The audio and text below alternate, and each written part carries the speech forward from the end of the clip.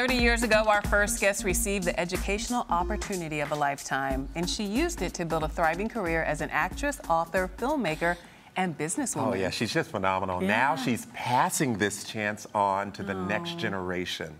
Here to discuss her work with the Oliver Scholars Program is Tanya Wright, along with one of this year's recipients, Andrew Davis. Welcome to the show, both of you. Thanks for having us. Talk to us about the Oliver Scholars Program, because it really was a game changer for you, wasn't it? Yeah, the Albert G. Oliver Program was actually founded in 1984 by a wonderful man named John Hoffman. And he had conceived this concept of selecting talented high schoolers to, talented middle schoolers to go to prestigious high schools and then obviously go on to wonderful colleges across the country. And we've graduated, I guess, over 1,000 students so far. How did you become a part of the program? Did you have to apply? Were you Well, just at the time, selected? it was just me, my sister, and another gentleman named Richard, and there wasn't a program per se. That was a long time ago. Okay. It has since graduated and progressed, and it's now turning out wonderful young gentlemen. So you're a pioneer in this movement. Yes. You've obviously had enough evidence of why something like this is so important. So why is an organization like this so important? Yeah, well, I'll ask you. Yes. Oh, yeah. Well, I think education is the foundation of all things good, right? Yes. It is the way that we learn to navigate life. You know, the way that it's helped me the most is it's enabled me to, if I don't see something in the world that I like or enjoy or want to do, I can create it. And I think that my education has given me the tools to do that. So what has it done for you, sir? Andrew, you're one of the scholarship recipients this year. Talk to us about how being in this program has changed your life. Well, it opened up a road that I had known was there. Really before 7th grade and before Oliver came knocking on the door, I suppose, I didn't really know what prep schools were, what independent schools were. I wasn't really thinking about high school in general.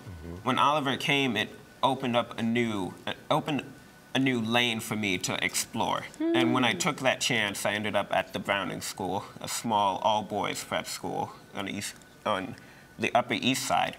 And that was really something unique.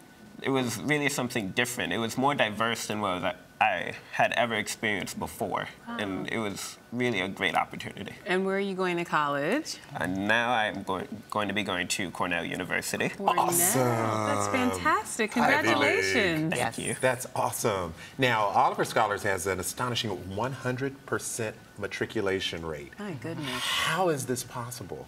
Well, I think that they've been really magnificent and efficient in selecting the best of the best. And I think that when you give support to the best of the best, it's you get results. Yeah, and these kids fly, as well they should. They deserve it. They're usually hardworking, ambitious. They have the support of their family. There's a great network within the Oliver program.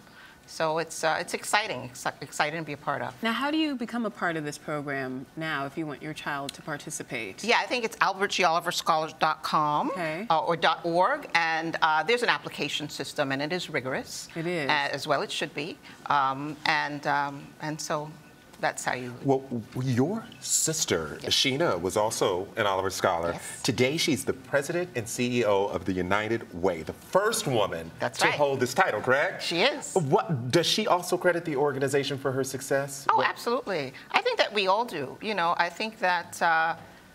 it's a springboard to other things. And all disciplines, it seems, because here you are, an actress, director, writer, and then she's in this wonderful, public service domain. It really, it seems like it channels everything. Yes, it's great. It's great. All right, so what are you looking forward to in your freshman year of college at Cornell? Everything, meeting new people, taking new courses.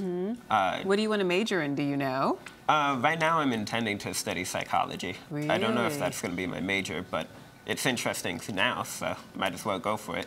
I minored in psychology at Morehouse. I can say it's a good thing to explore.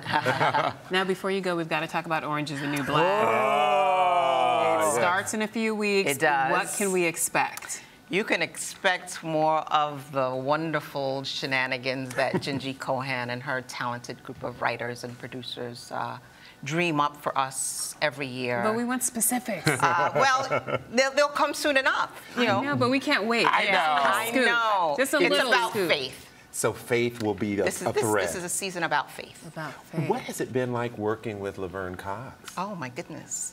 I adore Laverne Cox. Yeah. Laverne, and Uzo Aduba and Well, everybody. Yeah. Danielle. yeah, I mean, it's a cast of actors where honestly, usually after you've shot your scene, you're looking for the door to get on with your life. But we actually all sit down and watch each other after we're done work, in awe of one another. And it's such great gratitude at this wonderful, interesting, complex show of these wonderfully diverse women. So it's a joy. It's a We've joy. had several cast members on the show, and they always talk about what a joy it is to actually go to work and not have to worry about your appearance. To Right. actually go to work and get made under as Right. opposed to getting a makeover. What do you make of that? Well, I think it's just wonderful to be able to play different roles. Different roles call for different things. I am not in the prison, so I have not experienced that yet. But hopefully Yet, never. she says. Hopefully Yet. never. No. Yet. No. So what's next for you?